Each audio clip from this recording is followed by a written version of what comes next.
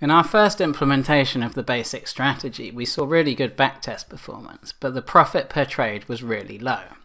As a result, this just wouldn't be feasible to trade at retail trading costs. So let's have a look to see if we can force the strategy to take longer trades.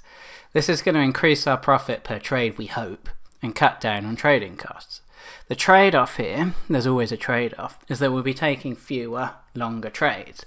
And of course, we're introducing the potential for bias as we cherry-pick entry times, and we must keep that in the back of our mind at all times. So a review of the seasonal plot suggests that entering around 11 AM and holding until the end of the day might be reasonable. That way we avoid the volatility around the US Open and we get some longer trades. Let's have a look.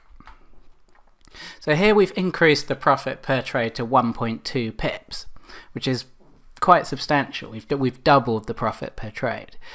But we've done that at the expense of the number of trades and the risk-adjusted performance. So this version took only 30% of the trades of the previous one. So we've doubled the profit per trade, but we need to be skeptical as to how robust a finding is. So let's try and break it. What happens if we move the period over which we take trades to between 11 AM and 12 AM? Previously we were just taking them at 11 AM. Now let's move that out an hour and take them between 11 and 12. Or between the hours of 11 and 12. So this isn't a result that inspires confidence really.